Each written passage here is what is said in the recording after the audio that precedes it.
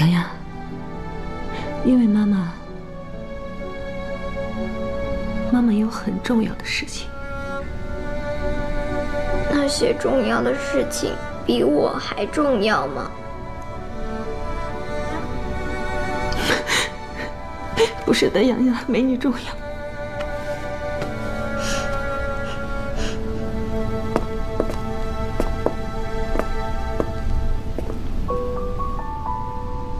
爸爸，你来了。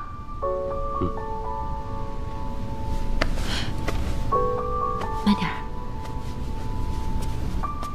爸爸，你陪我吃饭。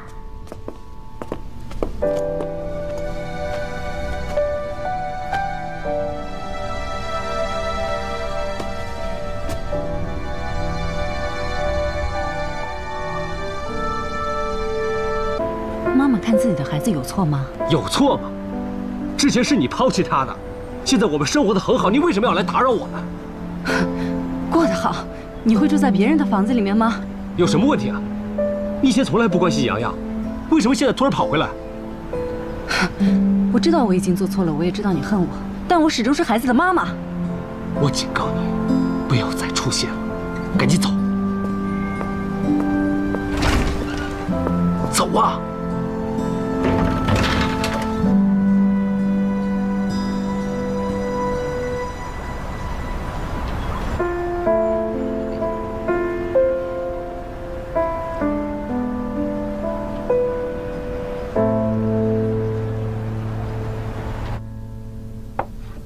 爸爸，吃牛排。我不吃。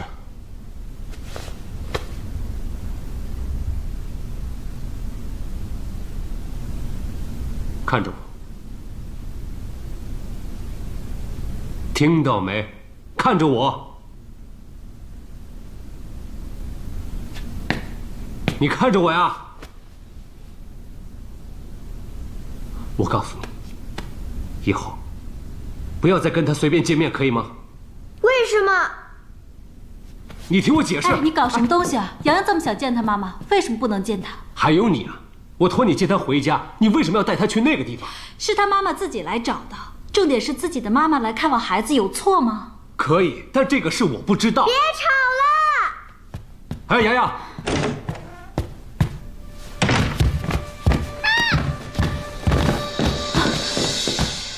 洋洋，洋洋，洋洋，怎么会这样？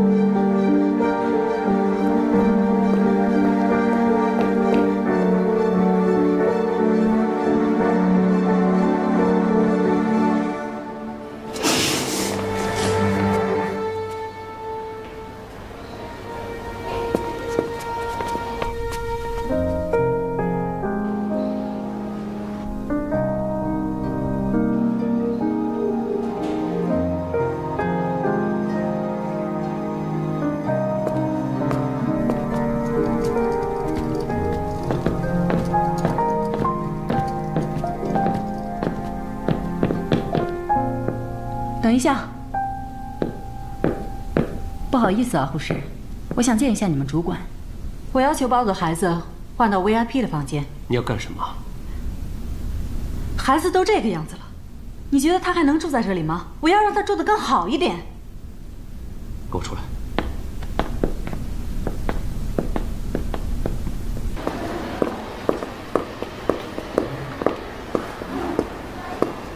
你口口声声说过的，你会做一个称职的父亲，你会疼爱你的儿子，你为什么把他照顾成这样？你有什么资格指责我？你究竟有什么资格指责我？我是他妈妈，我当然有。我们离婚了，你有什么资格？你都走了，为什么还要回来？如果我知道今天他会这个样子，我当初就不会把他留下来。你什么意思？你知不知道这几年我一个人照顾洋洋？你知不知道，我每天都担心洋洋，害怕他会被人欺负。你用心照顾他，你照顾他的结果是什么？他吃的是什么？穿的是什么？用的是什么？你不要张嘴就是钱，你怎么那么物质啊？不是所有幸福能用钱买到的。你到现在为什么还是这个样子？只有物质才能带来幸福，不是吗？你现在不是已经有女朋友了吗？我有没有女朋友跟你没关系。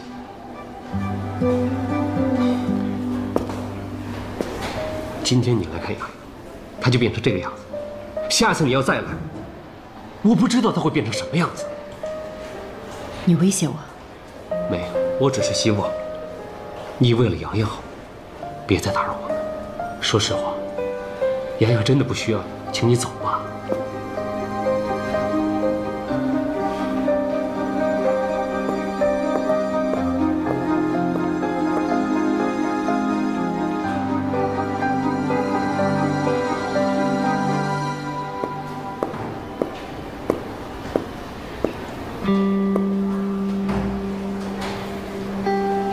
今天你来看洋洋，他就变成这个样子。下次你要再来，我不知道他会变成什么样子。你威胁我？没有，我只是希望你为了洋洋好，别再打扰我了。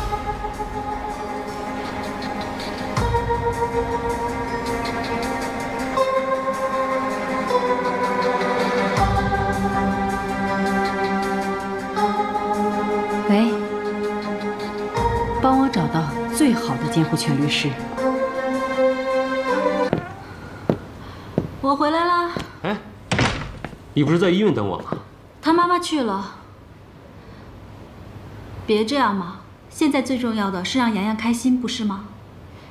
你给他准备了什么吃的？他喜欢吃的东西。我来开门。您好。你好。请问这里是梁威先生的家吗？我是。哦。梁先生，我是乔月女士的律师代表。啊，什么事情？是这样，乔月女士已经委托我向您提起诉讼，希望可以撤销您对您儿子的监护权。撤销我的监护权？这是诉讼书。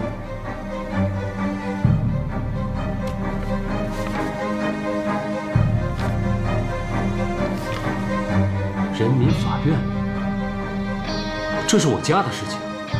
梁先生，我希望您理智一些，您要相信法院会做出公正的判决。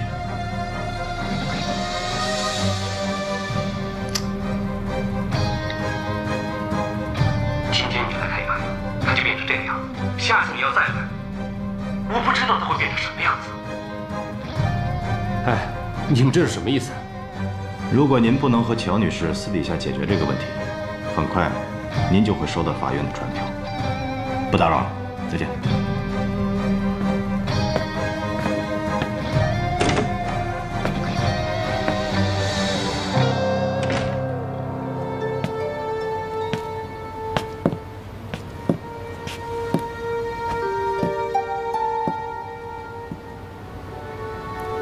你刚才看见了，他就是这个。真的去找律师了。洋洋，你看妈妈给你买的这个玩具，好不好玩？来看一眼，可厉害喽！看这儿。你好，我是3号机械战警，拥有超强的感应能力，能感应的。洋洋，魔方都那么久了，扔了好不好？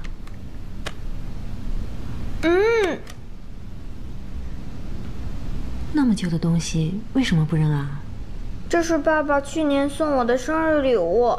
爸爸说，只要等我拼魔方的速度超过爸爸，他就答应我一个要求。我天天都练习，可还是没有超过爸爸。为什么一定要超过爸爸呢？那，你告诉妈妈，你有什么要求，妈妈也能答应你。我想让爸爸原谅妈妈。以前爸爸每次都给我读你给我写来的信，其实我知道那些信都是爸爸写的。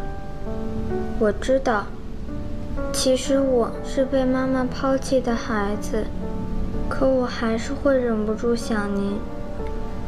妈妈，你为什么要抛弃我？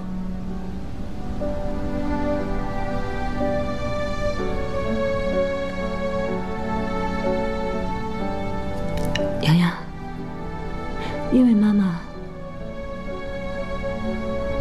有很重要的事情。那些重要的事情比我还重要吗？不是的，洋洋，没你重要。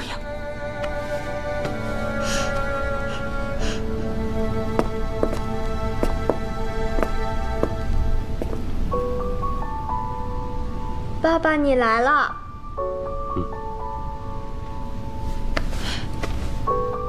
慢点儿。爸爸，你陪我吃饭。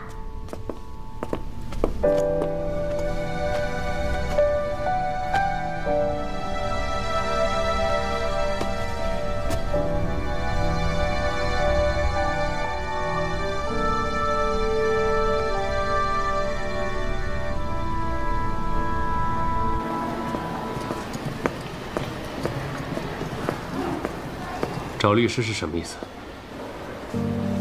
我觉得我要说的话，律师应该都跟你说清楚了。你把我的话断章取义，你以为你这么做就能把洋洋从我身边夺走？我做的所有的一切都是为了洋洋好，我要让洋洋拥有更好的生活。洋洋6岁了，你才想起来，他是你的孩子吗？几年前你在哪里？算我求求你了，你能不能离我们远点，不要打扰我们？我知道我这辈子做的最错的一件事情，就是放弃了洋洋，所以我不可能让自己一错再错。我已经决定，我一定会和你争夺他的抚养权。对了，医药费我已经付过了，法庭见吧。谢谢你让我见洋洋。你是洋洋的妈妈，你当然有权利可以见他了。话虽然可以这么说，但我还是要谢谢你啊。其实我今天来是有一个不情之请。你说？拜托你不要跟梁卫抢洋洋。你不知道，在梁卫的心中，洋洋有多重要。你知道我是洋洋的母亲，那你也同样该知道，洋洋对我来说意味着什么。我知道，世界上没有一个妈妈不爱自己的孩子。可是你曾经放弃过他，不是吗？你不在的这么多年，是梁卫一个人辛苦地把洋洋拉扯长大。洋洋就是他的命，而你现在要从他身边夺走洋洋，这等于是要了他的命。我知道，你们曾经相爱过，因为一些原因，你们缘分尽了，没有再走在一起。可是你能不能看在过去的情分上，给彼此多一些宽容呢？你很爱他，对吗？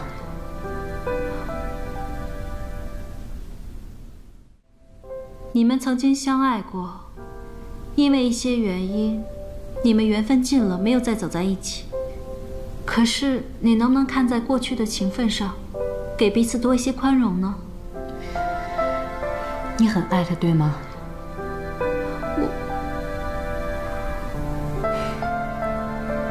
过去我不觉得，现在好像是吧。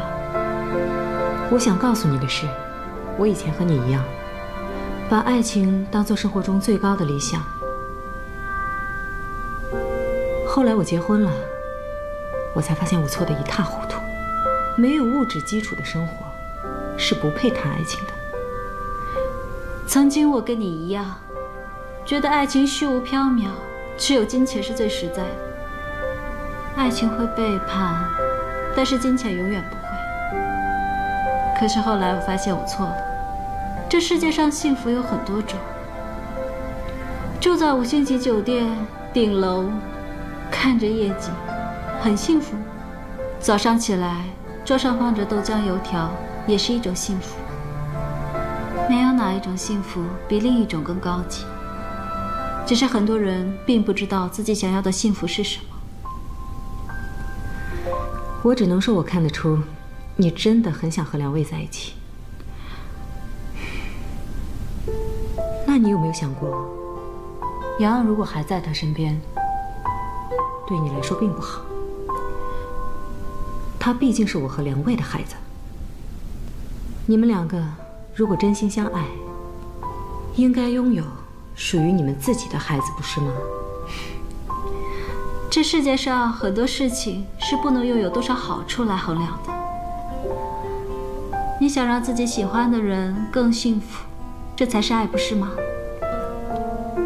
如果你真的这么想，我承认你很善良，但是对不起，我作为洋洋的母亲，我觉得自己有义务，并且有能力给他更好的生活，所以抱歉了。如果没有其他事情，谈话到此结束吧。你说的更好的生活，你确定是洋洋想要的吗？更好的生活除了物质之外，更重要的是爱吧。你走了这么多年，你在洋洋心中只是一个想象，真正给他爱的人是梁卫。你确定要从洋洋身边夺走这么美好的事情吗？陈小姐，请你弄清楚，我不过是一个平凡自私的母亲。你已经自私这么多年了，难道不是吗？如果你真的爱洋洋，你舍得看到他站在法庭上选择自己的归属权吗？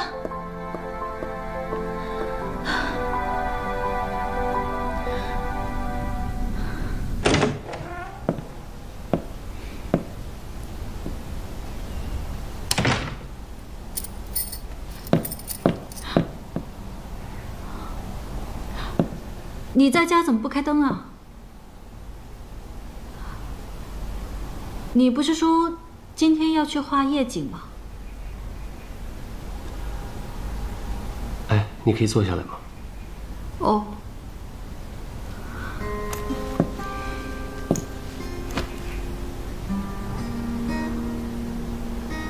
对不起了。不用说了，你没有错，真的。我想得很清楚了。其实洋洋的妈妈是有权利的。洋洋在不在我的身边，不该由我们两个人决定，该让洋洋决定。还有，如果他留在他妈妈身边，他的生活和教育可能比现在更好，不是吗？